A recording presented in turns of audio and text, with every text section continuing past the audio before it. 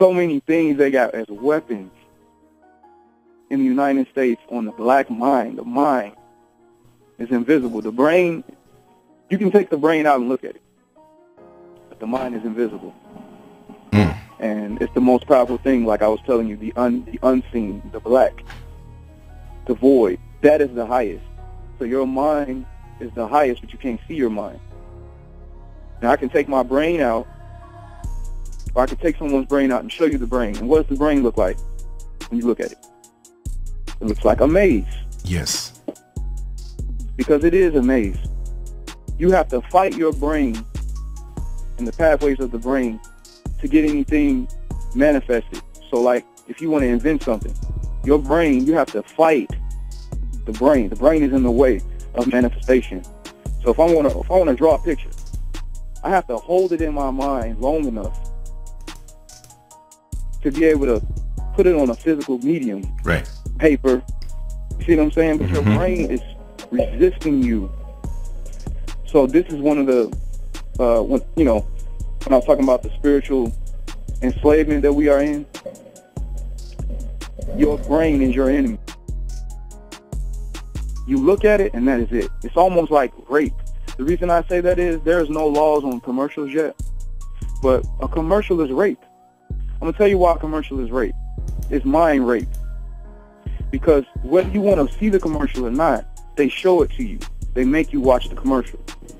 So since they know the science of the brain, it takes 7 times for things to go from short-term memory to long-term memory. That's how the brain works regardless. The brain is like a computer. Yes. So it has to respond even if you don't like the material. If you hear a song 7 times, I don't care if you hate the song, you're going to be singing that song.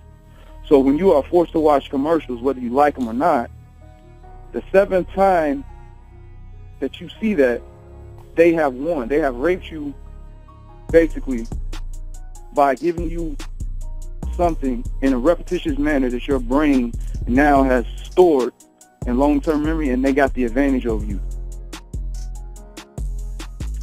The Monopoly logo, or the man on the Monopoly board, is fashioned after John D. Rockefeller, which is David Rockefeller's father. That game is the United States. That's real. See what I'm saying? That's a simulation board game to train you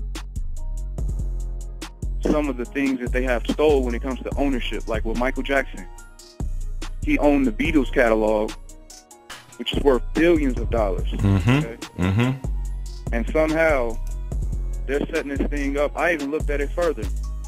You know, the children that they say are Michael Jackson's children have no biological DNA from him. They are pure white. They are pure Caucasian. There is no black blood.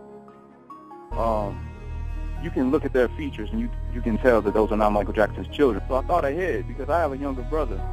And because of the age gap, he grew up not knowing who Michael Jackson was. And that was hard for me to, because, you know, that's a given. Oh, you know who Michael Jackson is. You see what I'm saying? But I had to educate him, and he had to go look at film on who Michael Jackson was. So that made me think of the situation, how they're setting this up with these white children who are the inheritors of his fortune, that when this new generation, a new child is born, when those kids now, when they become 30 and 4 years old, who they claim are his children, guess what? The new generation is going to say, they're not going to see Michael Jackson. They're going to see those white kids, and they're going to say, oh, Michael Jackson must have been white. What we are about the business now is awakening.